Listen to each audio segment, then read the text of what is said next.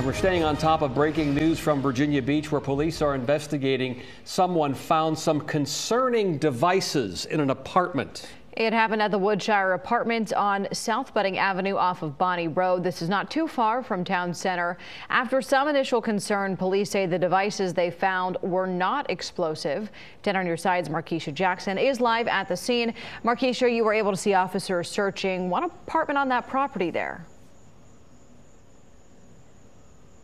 Yeah, Lena, I was. The apartment that they were searching was in this building here behind me on the second level. Police do believe it was vacant, though. Now, the scene here has wrapped up for the most part.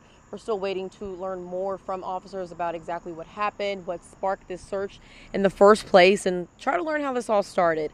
Residents we spoke to were evacuated from their apartments around 2 hours ago, but have since been allowed to return to their homes. Some say, though, they are very frightened.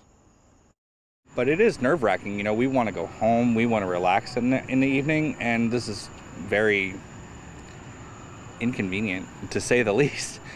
But I mean, safety first. It is what it is, and you know, we're grateful that the team responded the way they did and got us taken care of.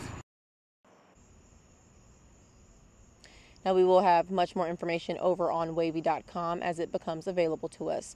Live in Virginia Beach, Markeisha Jackson, 10 on your side.